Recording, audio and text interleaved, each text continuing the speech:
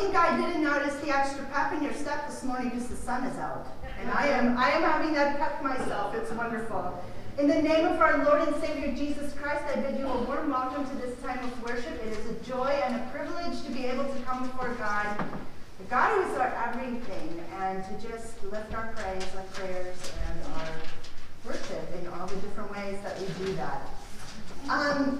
Lots of things happening throughout the week. I want to remind our youth that tonight is our MYF meeting at 6:30. Come on down, it's going to be a whole lot of fun. We are going to also start talking about our mission trip this summer. I mean, it's crazy to think that we need to think about that already, but we need to think about that already. So if you want to remind your friends too, shoot them a text and let them know that we're meeting tonight, and we'll see you here at 6:30. Marcia reminded me that it's probably time to announce the big announcement. Now, you know that we haven't been able to do Song of the Shadows for the last 2 years because, well, you know, the pandemic kind of put a damper on that.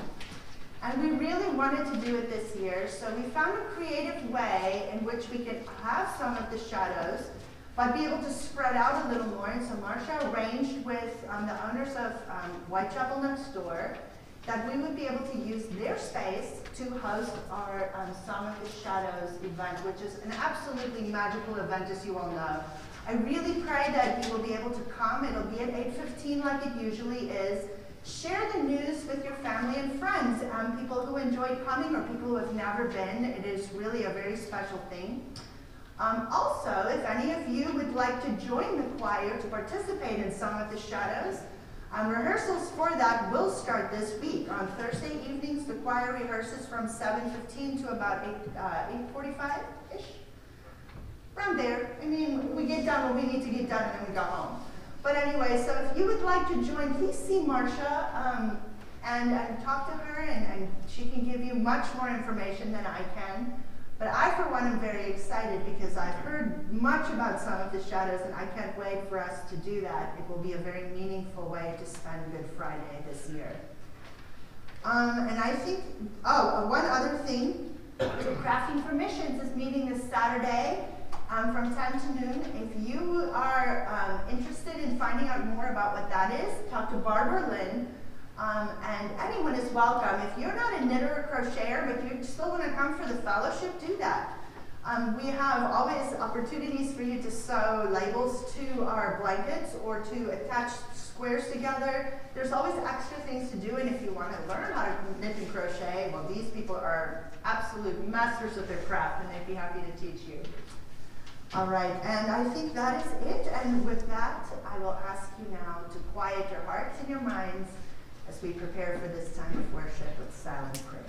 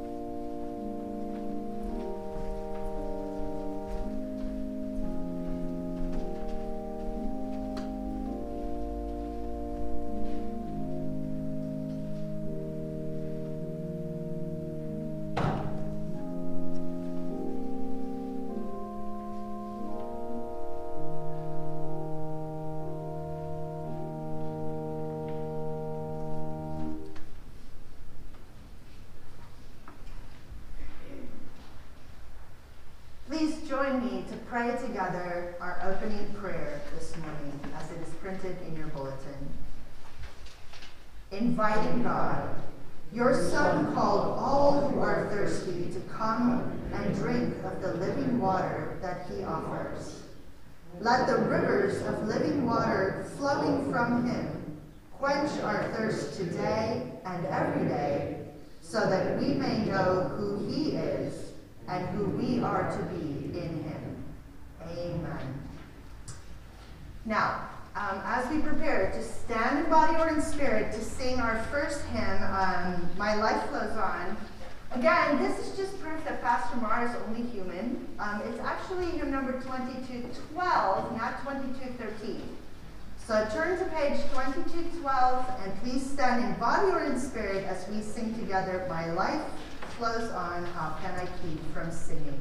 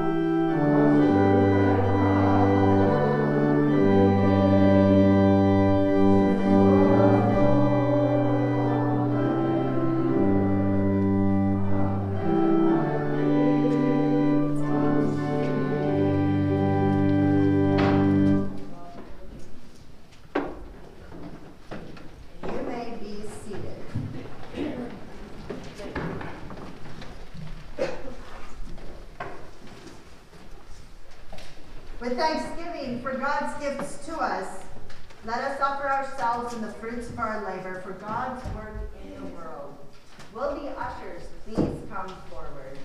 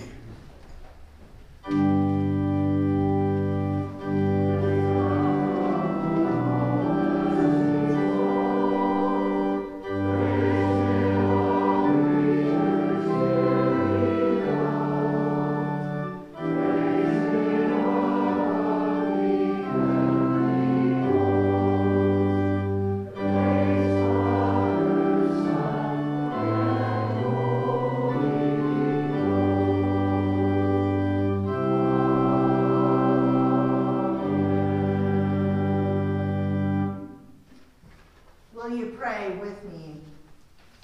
Almighty God, we have opened our hands to you, and our hands have been filled with good things. Receive the gifts we bring in gratitude for your care for us, and help us to bless you with the dedication of our lives. Through Christ, by the power of the Holy Spirit. Amen. You may be seated.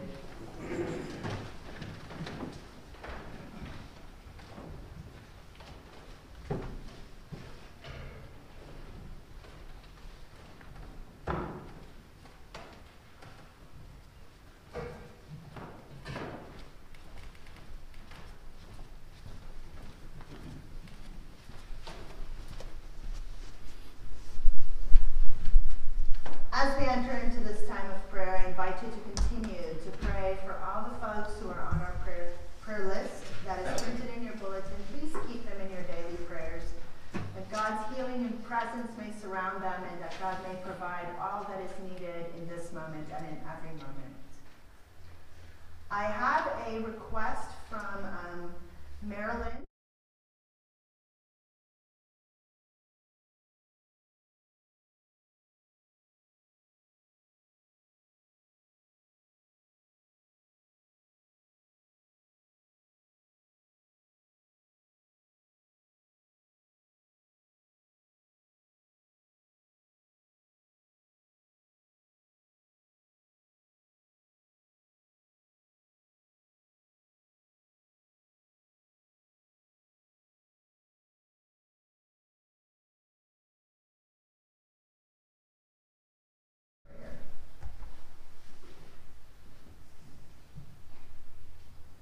Gracious God, your Son invited all who are thirsty to come and drink from the living water that flows from him.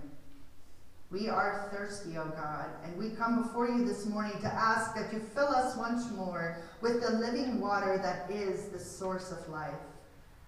By your Holy Spirit, make us into a new creation, so that as we know Jesus, we may know you and what you desire for us and from us. We pray for the church throughout the world. Lord, inspire your sons and daughters for prophetic witness to your truth, to carry the words of life and the message of light and the good news of your salvation to all the world. We pray for the nations of the world and its leaders. Lord, overcome pride and misunderstanding and unite us in our commitment to bring abundance and wholeness to your children everywhere. We pray for your creation, our home.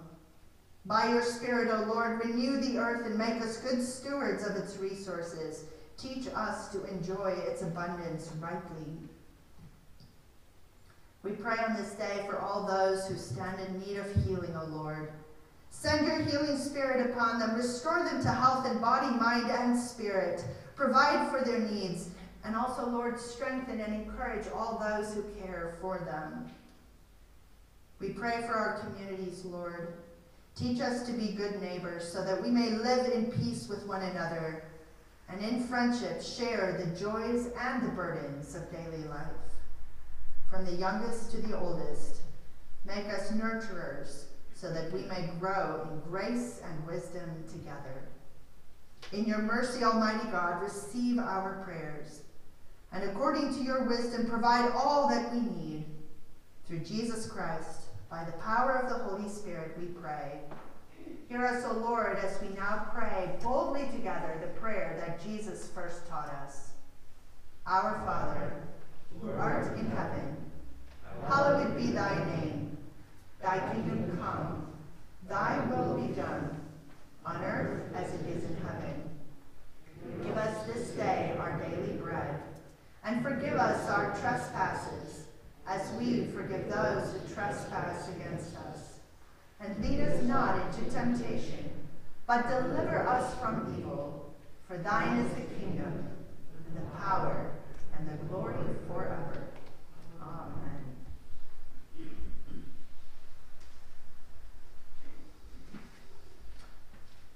Our scripture reading today comes from the 7th chapter of the Gospel of John, and we will be reading from verse 37 through verse 52.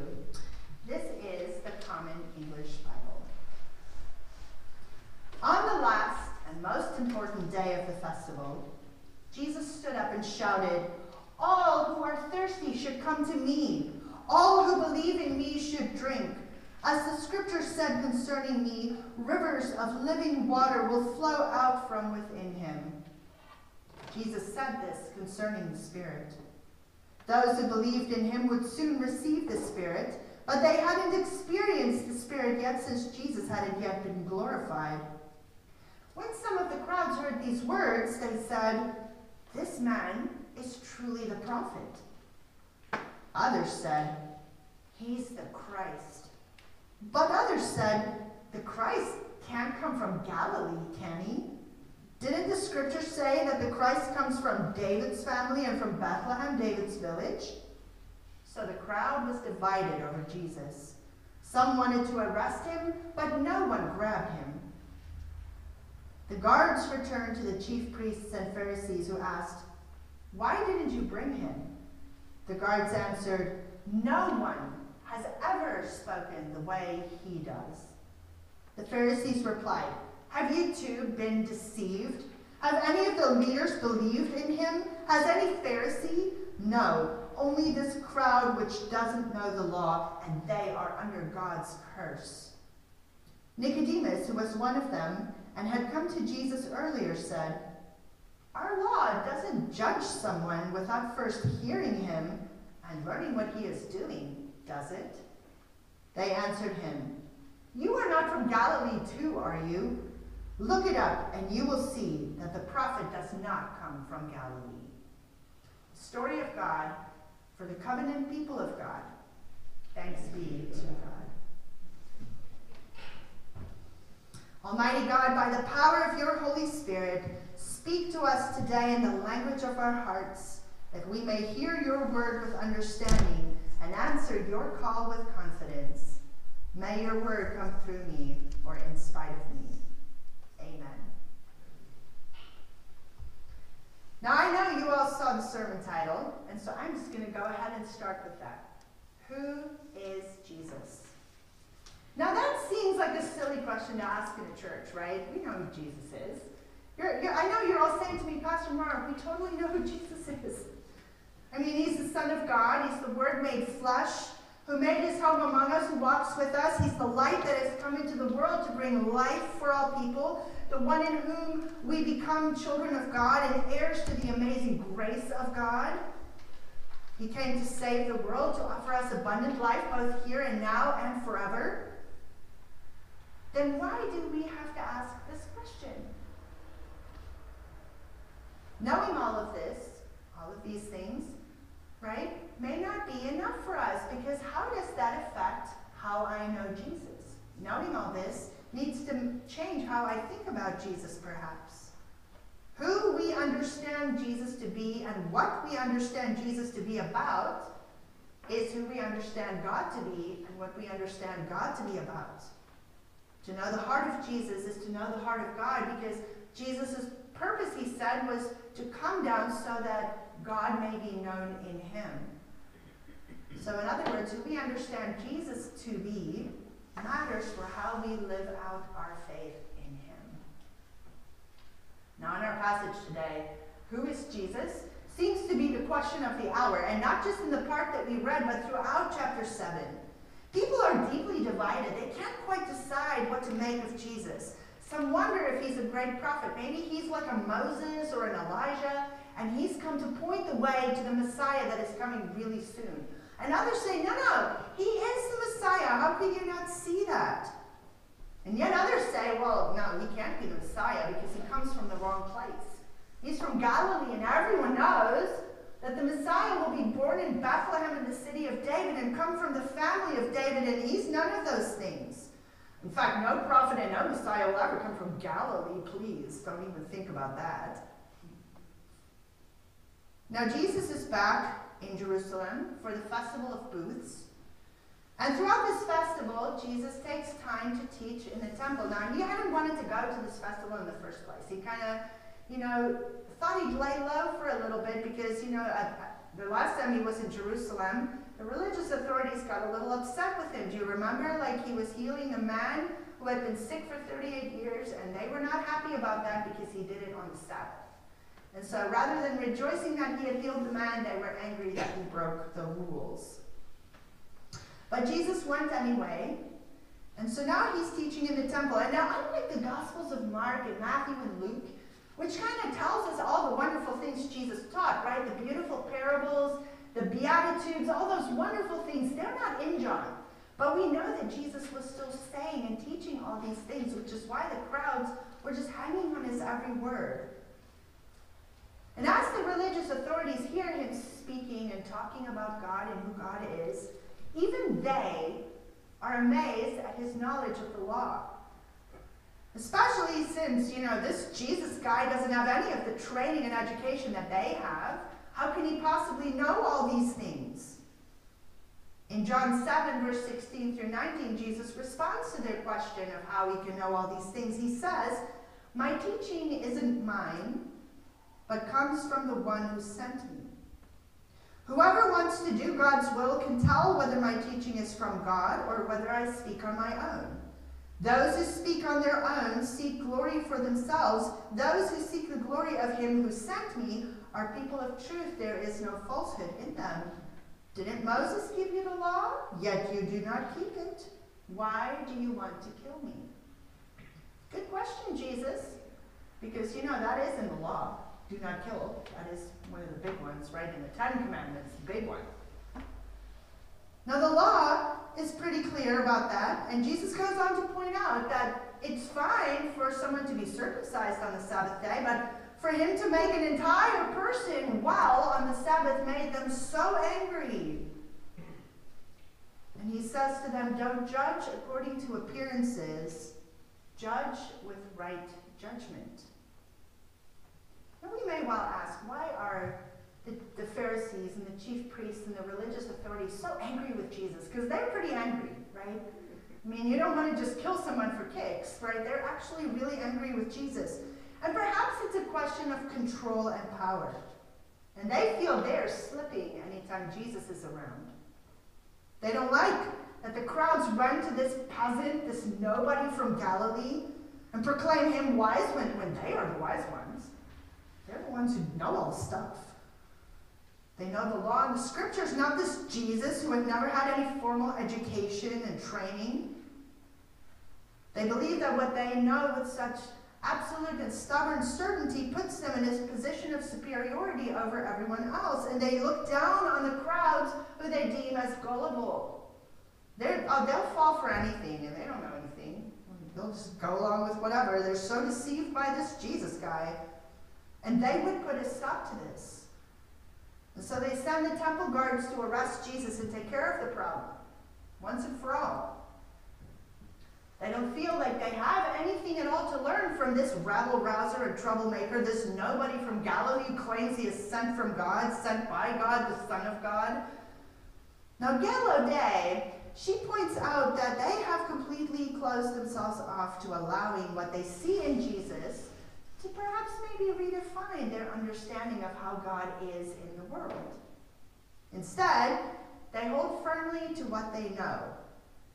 They hold firmly to what they already believe about who the Messiah will be and where he will come from and what the scriptures say about him, and that's the only thing they will ever consider. They judge only according to appearances. And Jesus does not appear to meet any of the criteria. Now, isn't this an easy trap to fall into? When what we think we know so surely blinds us to God right in our midst. I mean, we're not immune to that, are we? When we decide who Jesus is based on what we would like him to be, rather than to see and to know him for who he actually is, we are not allowing ourselves to be transformed by a relationship with him, but rather we attempt to transform Jesus into what we need him to be, so that we don't have to change at all. That's not what we're supposed to do. Instead, Jesus asks us to judge with right judgment, to respond to Jesus for exactly who he is, the one who is sent by God to make God visible and knowable and accessible. And then be willing to come to him and be changed into a new creation. Ooh, we don't like that change part, right? We don't like the change, but it's good. Now on this passage it says Jesus stands up on the last and the most important day of the festival. Now, you know, we may not know much about the Festival of Booths, right? So I thought I would tell you a little bit about what's going on here. So the Festival of Booths is one of the three major festivals. So there's the Passover, there's the Pentecost Festival, and then there's the Festival of Booths. And this is a harvest festival that takes place in the fall. And it's really a joyful celebration. It's a Thanksgiving festival. The people gather in Jerusalem and they will build these booths, or also huts, out of the branches of the palm tree, the myrtle tree, and the willow tree. And they will build these little huts, and everyone will sleep in the huts and eat in the huts to remember their time in the wilderness, when they lived off of the land and the fruits of the land. And then there's all these songs and scriptures and things that all go along with giving thanks to God, praying for God's provision, continued provision for the people. And then on the final day, which is the day in which Jesus jumped up, it's called Hoshana Rabbah, which means the Great Hosanna. And so on this day, the priest will take a big golden pitcher, and all the people will follow the priest as he processes out to the pool of Siloam. It's about 100 yards, I think, from where the temple was. I think I read somewhere. But anyway, he'll fill the pitcher with water, and they'll process back. And all the people are carrying citrus fruits in their hands, and one of each of the palm branches that these huts are made out of. And they'll process around the sanctuary 7 times, and then they'll pour the water on the altar. And this is the time when they're praying for rain, because now the summer's been long and dry, right? So they're ready for the rain to come to nourish the fields once more so that there will be life again next year, so they'll have water to drink. We all need water to live. The plants, the people, the animals, all of us, right? The water is important. And so this is the moment at which Jesus stands up and says, "Come to me, all who are thirsty." Right? He invites all who believe in him to come and drink from the rivers of living water that is flowing from within him. Jesus issues this invitation to everyone, to all who are thirsty. He says, "Come to me, believe in me, receive new and abundant life. All who are thirsty, come and drink. Receive the gift of faith in the bringer of life and light, truth and grace." All are welcome to come and see. And to those who will drink, they can trust that the Holy Spirit will nurture and nourish this newly found gift of faith within them to help it to grow and to take root and to establish. And that which you are praying for in this festival, right? For the life-giving presence of God, because that was part of it too. It was not just rain, but also that eventually the life-giving presence of God will flow from Jerusalem into all the world, right? That's what they're praying for. And Jesus is like, I'm standing right here. I'm standing right here before you again. Everyone now starts to ask, who is this Jesus? Where did he come from? Is he really who he says he is? Now in the end, the temple guards or the Pharisees had sent to arrest Jesus, right? They sent them out and they said, go get him and bring him back. And they come back empty-handed. They don't arrest Jesus. And why? Because they say, no one has ever spoken the way he does. I mean, the things he's saying, I don't feel right bringing this man in. I don't know that what he's saying is wrong. It's kind of touching in my soul. It's kind of doing something to my spirit. They're almost bearing witness to Jesus. They're bringing a testimony to the Pharisees. Maybe you should, listen to what he has to say. He's got some beautiful and important things to say. And it's met with derision. Well, clearly you don't know the law. And you're just as gullible and ignorant as those people out there, and a lot of you are under God's curse. Jesus' issue with the Pharisees was not the fact that they kept the law. Jesus was Jewish too. He kept the law also. He went to all the festivals. He worshipped in the temple. He observed all the things that he needed to observe. He was devout because he is, after all, the Son of God. How's he going to throw religion out the window? He's not doing that. He doesn't have an issue with the fact that they keep the law. Jesus' issue with the Pharisees is that they had taken what God had given to people so that they would be able to live in right relationship with God and with each other, because that's the point of the law. Remember when it was given? They were coming out of slavery. They didn't know what it meant to be a people. They had overlords that took care of all that told them when to sleep and when to eat and when to work and when to do whatever, right? But now they would have to be their own people, and God gave them the law to help them so that they would live correctly in relationship with each other, to take care of each other, right? That's why Jesus could summarize the entire law by saying, love God, love your neighbor. And they had lost sight of that. They had turned it instead into a means of division, creating a whole us and them thing, right? And with God, there's no us and there's no them. It's we, right? There's no us, there's no them. It's we. But they had created this division between those who knew and followed the rules and did it right, did it really right, and then to those who did or could not keep the law at all. Keeping the rules were done for the sake of keeping the rules, not for the sake of the one who gave the rules, for the sake of forming community or for lifting people up and bringing them together. It became all about catching people out for not doing what they were supposed to do, instead of using it to bring the people together, to help them to know God, to love each other, to love God, to do all the things, right? That's what it was about. And now we meet Nicodemus again. You guys remember Nicodemus, right? He's the Pharisee who came in the dead of night the last time the second time Jesus was in, 2 times ago, when Jesus was in Jerusalem. He came in the dead of night to come and hear what Jesus had to say. Right? He wanted to learn what Jesus was about. Wasn't ready to do it out in the open, but he was curious, and he came and he sat and he listened. And now he's the one who seems to stick up for Jesus to his friends, because he's one of the Pharisees. You know, he's also a smart man who knows the law and follows the law and does all the things, right? He's a teacher, he's a knowledgeable, wise man, and so he sticks up for Jesus. He points out that his friends are, in fact, actually breaking the law in their attempts to discredit and silence Jesus, because he says, our law doesn't judge someone without first hearing him and learning what he is doing, does it? They're refusing to do that. They don't want to hear. They don't want to learn anything. He's got nothing to teach them. He needs to just be quiet, is how they feel about it. Nicodemus, however, had taken that time to listen and to learn. And something was growing within him. He might not have been ready at this point to take it public. He wasn't pushing back awfully hard. He didn't really defend Jesus. But he was starting to, you know what we are doing may not be okay. I don't know if I'm okay with this. He's getting uncomfortable. Now, Nicodemus is met with insults too, and perhaps one of the, ooh, that's a mean insult. Are you from Galilee too? Ooh, ouch. Because we read in a lot of the Gospels where people will say, can anything good come from Galilee? People did not regard the Galileans very well, so this is kind of a snide remark against Nicodemus. And they say, look it up. Prophet does not come from Galilee. Don't you read the Bible? You should know these things.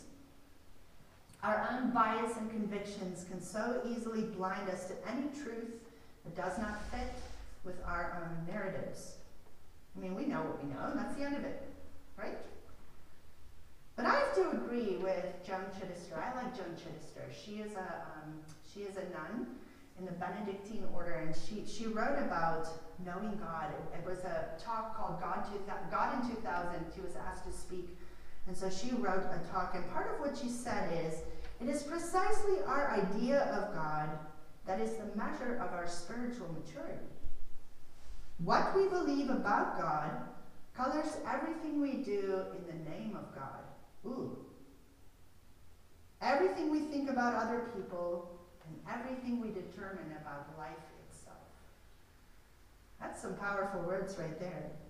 In other words, what she's kind of saying is, if we create God in our own image, then God will hate all the people we hate. God will judge all the people we judge. And God will always be in agreement with us. But if we can allow ourselves to be created in the image of God, which is really the way it's supposed to go, then we will realize that God calls us to look beyond that which we think we know so certainly, to embrace wonder, to stand in awe as God transforms our lives inside and out, until God is the life within us, and we see the world and the people in it through God's eyes. Eyes not of judgment and scorn, but of compassion and of grace. Who is Jesus to you? I invite you to sit with that this week. I think that's always a good question to ponder. I sit with that all the time. Who is Jesus to me? Jesus was sent into our world to save it, to bring light and truth to all people. Life abundant, grace upon grace. Jesus came so that if we knew his heart and his commitment, we would also know the heart and the commitment of God, because he came to reveal God in his person. To believe in him is to come to him, and then to abide in him and he in us, so that we become one with him as he is one with God. So that who Jesus is who we strive to be as we live out our faith in him. And that can look all kinds of ways, right? But it's basically, in a nutshell, to love as he loves, to see people and meet them where they are, just where they are, with compassion and grace, because that's how we were met. Just as I am, with compassion and grace, the Lord loved me. To recognize that we are beloved by God, and because we are so deeply loved, we desire to love what God loves, and seek the good and abundance for all that we seek for ourselves. Jeremiah 17, verse 7 through 8 says, "Happy are those who trust in the Lord, who rely on the Lord. They will be like trees planted by the streams, whose roots reach down to the water. They won't fear drought when it comes. Their leaves will remain green. They won't be stressed in a time of drought or fail to bear fruit." Friends, may we be like those trees planted by the rivers of living water, so that we will bear fruit in every season. May we drink of the living water that Jesus offers to all, so that we might know him for who he is, and so know God for who God is. The God who loves this world and will never give up on it. And then may we be transformed into a new creation, born of water and the Spirit, to become who God is calling us to be, and to become channels through which that life-giving water may flow through us and into the world by the power of the Holy Spirit. Amen. And now, friends, I invite you to get your hymnals and to turn to hymn number 400 as we stand in body or in spirit to sing, "Come, thou fount of every blessing."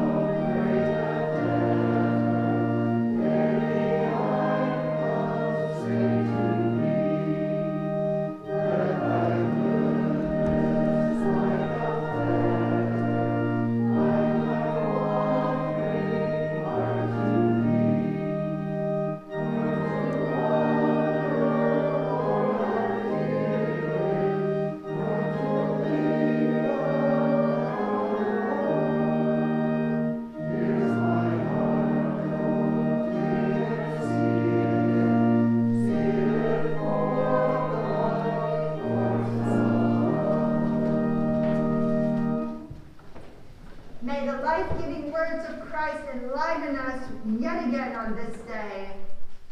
May the God in whose name he came be glorified through our lives. And may the Holy Spirit make us to know who we are because of who Jesus is. Grant, O Lord, that what has been said with our lips, we may believe in our hearts, and that what we believe in our hearts, we may practice in our lives. In the name of your Son, who gave us the living water. Amen and amen.